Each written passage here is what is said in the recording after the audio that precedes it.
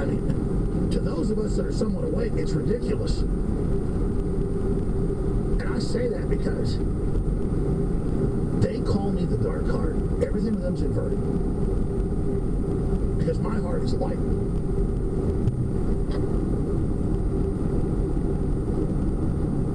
They will not extinguish the light.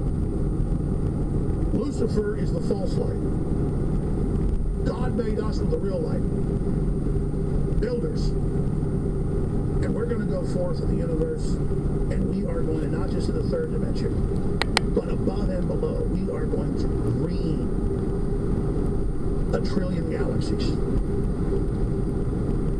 We will create life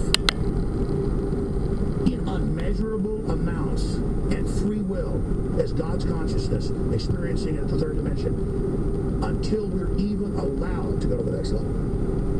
And I want to be the next level. I want to be fully absorbed in the consciousness of God.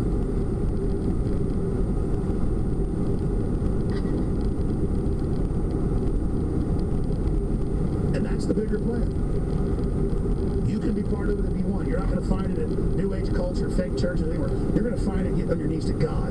And you're going to find it standing up against evil and peer pressure and speaking out against all this globalist poison, the 5G, the GMO, the brainwashing of kids. Anything they push, you know it's evil. Punching the buttons of you because you're a good person. All right, folks, I'm out of here. I love you. I appreciate you. And this is a spiritual decision. That's why it's affecting so many people. It's why evil people are flipping out more. Good people are becoming more awake, having more courage, having incredible understandings, and amazing things are happening. And life extension and secrets of the universe. Just the beginnings are starting to happen that's been suppressed while these globalists rob our ideas and our research that God gave us and then hold it and sequester it to themselves and have delusions that they're going to be gods if they could just figure out how all this works when they could look in their baby's eyes and see God's plan. You don't live forever off baby blood and genetic engineering and all this. Sure, it's fine to have your life extended, but you live on to those children and their children. That's the time warp in the third dimension. My most ancient ancestors time traveled to the year 2018, June 2nd. That most ancient ancestor loved and took care, and their body grew the baby with all their genetics and handed the next person and the next group and the love and the passion and the spiritual bonding into the next level and the next level, on and on and on, like electricity, an unbroken chain. To me right now, I am a time traveler. I am ancient. Our species transcends this planet, this dimension. Our ancient genetic code is the future. We have been put in the universe in open soil, ready to ascend. And a cancer stands in our way because the universe is full of free will, and despite the fact that God loves us like himself, he will even put himself or his son in the way to show leaders that true leadership is being willing to be destroyed to teach others. I don't fear my destruction. I fear the destruction of our species and other species. And I fear that the great plan be snuffed out and that evil win. That's the bigger plan. I can't say join us or die because I'm not going to kill you. But they sure hope to. They're saying join them or die. But the moment you join them, you become a robot. Your spiritual connection's cut off. And you begin to creep towards that black hole that goes to a place of their own choosing. That's it for this live transmission. Thank you all. Some of my colleagues at Trump Tower just a few minutes ago, there's a little optimism here. No one thought it was going to be this close at this point. Trump can still win this thing. We have another state to project it as the state of North Carolina. Big battleground state. It's going to Donald Trump. I was actually ready to go to bed. Then I started seeing the Electoral College come in, and I'm like super psyched. This is going to be a very close election. I'm seeing these late-breaking trends. This could hand Trump the presidency. Folks, this is not by any means over. I think there's some real jitters setting in Clinton headquarters right now. Well, the scene here is so different than it was a few hours ago when people were happy and relaxed. This is most unexpected. It certainly is a huge, huge surprise to so many people out there. I think we all thought it couldn't happen, that he couldn't do what he did, and guess what? He may just do it. Donald Trump has taken the lead. He has 216 electoral votes. This is really the beginning of the end for Hillary Clinton's campaign. Pulling ahead of Hillary Clinton, you see it right there. The number of groups who are likely feeling real fear right now. You've got women, immigrants who have been threatened by Donald Trump with deportation. How do I explain this to my children? I have Muslim friends who are texting me tonight saying, should I leave the country? America is crying tonight. I'm not sure how much of America, but a very, very significant portion, and I mean literally crying. Hillary Clinton telephoned Donald Trump to concede this election. It is now President-elect. Donald Trump Jackson, the 45th President of the United States.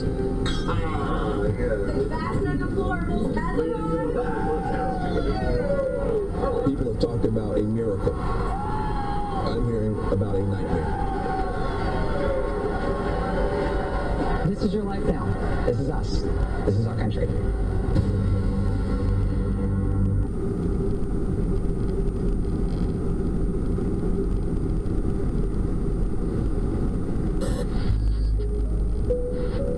Infowars.com. President Trump announced that he will be pardoning Dinesh D'Souza. And guess what? Liberals are freaking out. In a perverted way, these are very creative trolls, these pardons. Dinesh D'Souza, I think he's best described as a sort of conservative provocateur convicted of federal campaign finance fraud. Look, there are lots of miscarriages of justice in this country. It seems hard to believe that so many of them would involve members of his political base. What's his game here? Who's he sending this message to?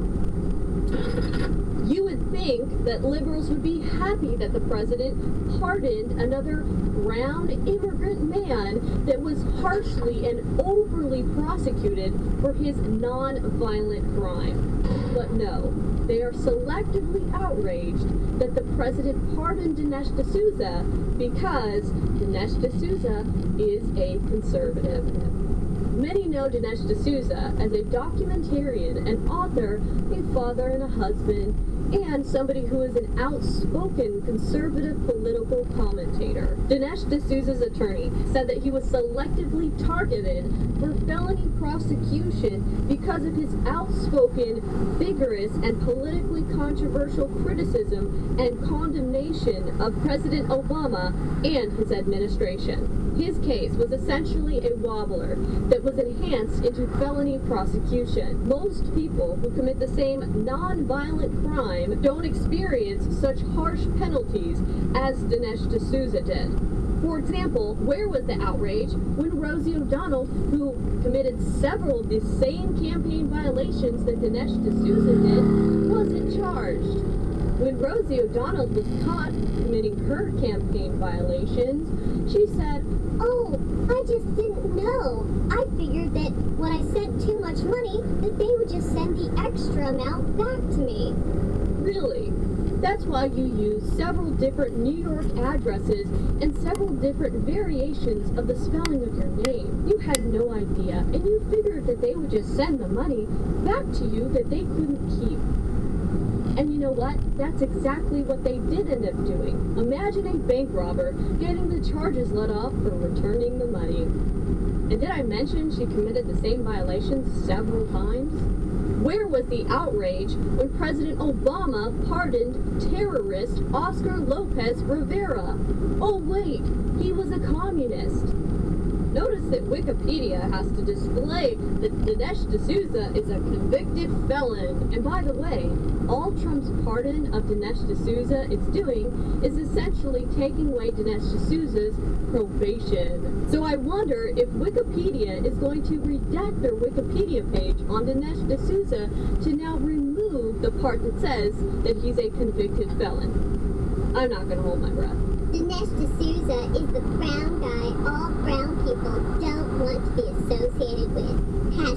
#Dinesh D'Souza. The heck is this? Everyone you pardon will be treated as the viper they are.